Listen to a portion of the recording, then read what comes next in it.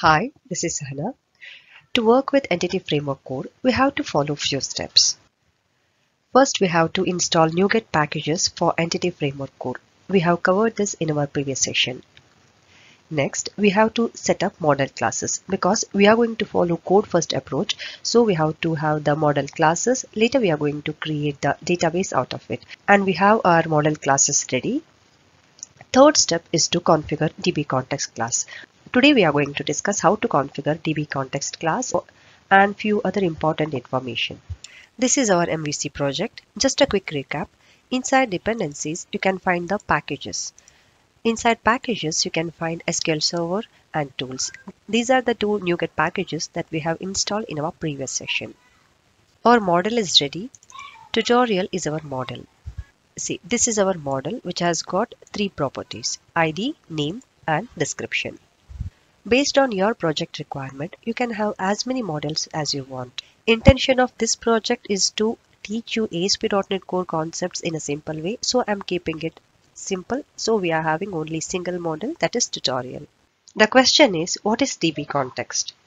DbContext is a class that represents session with database, and the same is used to work with database.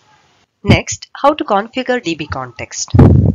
The first step is we create a class that derives from DbContext. See, we have installed all the necessary NuGet packages for Entity Framework Core.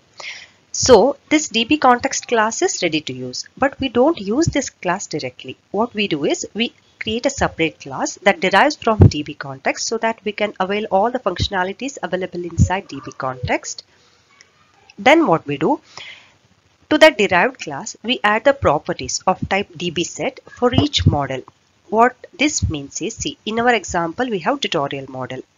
Inside the class that derives DbContext, we create a property to represent our tutorial model. Then we pass the configuration information. Configuration information in the sense, our context object should know which is our database server and what is the name of the database and all the other necessary information. So we pass all the configuration information. To start with, I'll create separate folder by name context. It is not necessary to create separate folder for these DbContext. Just to make the things clear, I'm creating separate folder. If you want, you can create inside models folder as well. I will add new folder. It's going to be context. Then let's add a class. Let's name it as tutorial DbContext. Click on add. Now we have to derive from DbContext class.